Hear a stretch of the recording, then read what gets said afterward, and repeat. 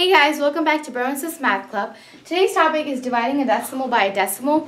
Now in our previous video we talked about dividing by whole numbers, a whole number by a whole number, and that was a very easy topic. This is pretty much the same thing except for we're going to be having to deal with decimals, so stay with me. Now let's say we have a problem. Let's start out with an easy problem, like maybe we have 2.5 divided by 0.5. I know it can get a little confusing with the decimal points. You're like, okay, what am I supposed to do with the decimal point? Does it make any difference to my quotient? And everything like that just makes it a little confusing with the decimal point. So what we're going to do is we're going to remove the decimal point in a way that we still get our quotient and it's right. So our goal here is to make the divisor, which is 0.5, a whole number. How are we going to do that? By moving the decimal point. Now, if we move the decimal point one place from left to right, it will become a 5, right? So that's a whole number. But we have to do the exact same thing we did to the divisor to the dividend.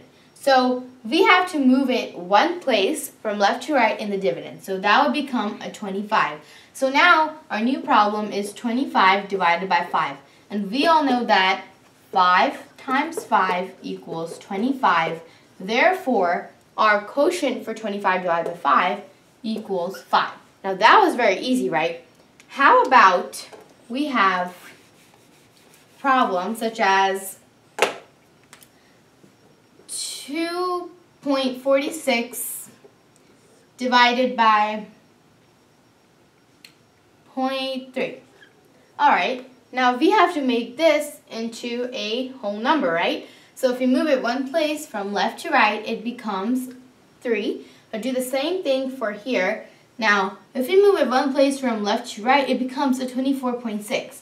That will still remain a decimal number. Remember, we're not making the dividend into a whole number. We're just making it so that it has been through the same thing as the divisor. So if we move that from one place left to right, you'll do the same thing to dividend. So that's still a decimal. So if we write this out over here, 24.6 divided by 3, that's our new problem.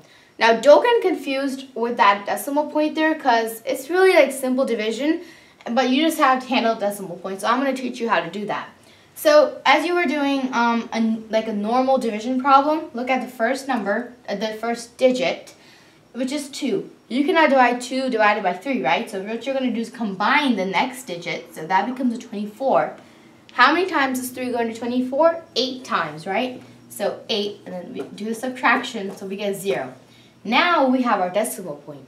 We do not bring the decimal point down like we would normally do. We usually bring the numbers down, right? Instead, the decimal point is going to go straight up over here. So now it becomes 8 point. Now what we're going to do is going to bring down the 6. How many times does 3 go into 6? 2 times. So 3 times 2 equals 6. And we got a 0 as our remainder. So that means we don't really have a remainder.